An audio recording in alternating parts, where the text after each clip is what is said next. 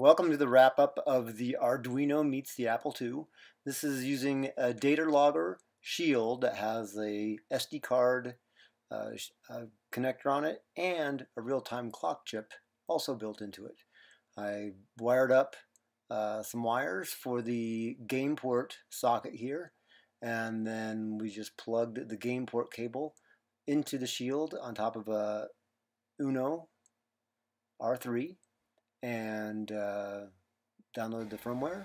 And here we are running the utility to read a disk image off of an SD card and write it directly to the floppy disk. So here this is in real time, reading the image, a whole track at a time off the SD card, and then writing it again a whole track at a time to the floppy disk. And you can see it goes pretty quick. I think I timed it out to be close to 45 seconds to create the physical floppy from the disk image. Pretty good for game port. Okay, just about wrapped up. And we're done. Quick reboot. And let's see what's on that floppy. It's Load Runner. Didn't lie. So that was successful. Now we're going to run back to the Plasma Sandbox IDE, and this is a little program that I wrote to access the real-time clock on this Arduino shield. And here we're just constantly fetching the time from the real-time clock chip and displaying it on the screen.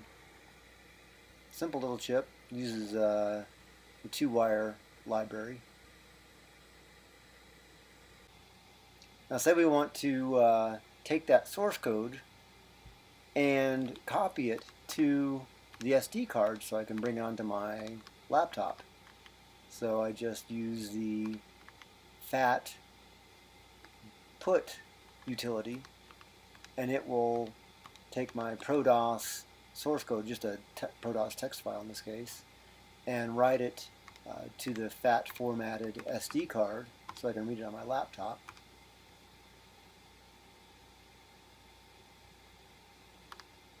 I don't type very fast.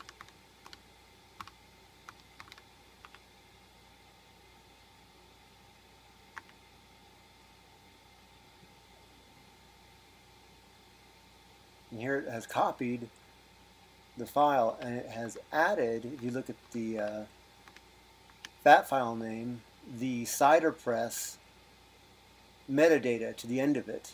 So here I'll show you, it's the SPI clock.pla with the cider press information.